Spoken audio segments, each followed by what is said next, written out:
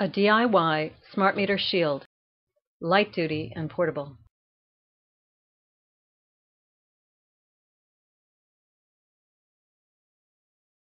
Using Reflectix double-sided bubble wrap insulation and aluminum foil tape, both available at hardware stores.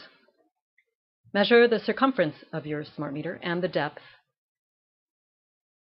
Cut a piece of Reflectix the circumference plus a ½ inch in one direction and 8 inches in the other direction.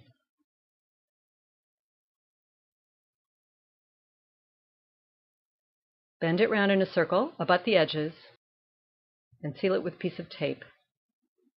Bend it so the seam is on one side, and mark the point at the opposite edge with a little clip of the scissors.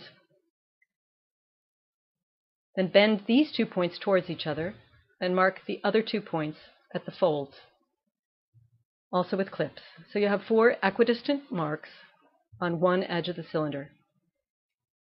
Cut 4 pieces of tape 2½ inches long.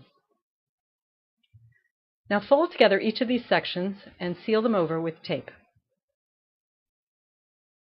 So it looks like this.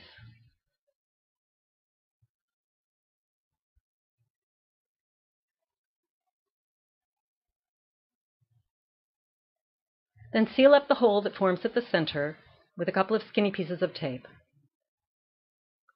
You should have something that looks like this. Now open the unsealed edge so that it's somewhat circular and push down on the ears on top. It should look like this now. You can fold it up and take it with you, so that if you have to be in an environment with a smart meter, you can reduce your exposure to RF radiation. Let's test it for effectiveness. Testing on 3 smart meters showed this DIY shield reduces the RF radiation to about 1/10 the original level. Meter 1 before, peak pulses to 135,000 microwatts per meter squared. Meter 1 after, peak pulses to 7,000. Meter 2 before, peak pulses to 37,000 microwatts per meter squared. Meter 2 after, peak pulses to 1,000. Meter 3 before, peak pulses to 20,000 microwatts per meter squared. Meter 3 after, peak pulses to 3,000. Your results may vary. Get an RF meter and test for yourself. See the link below.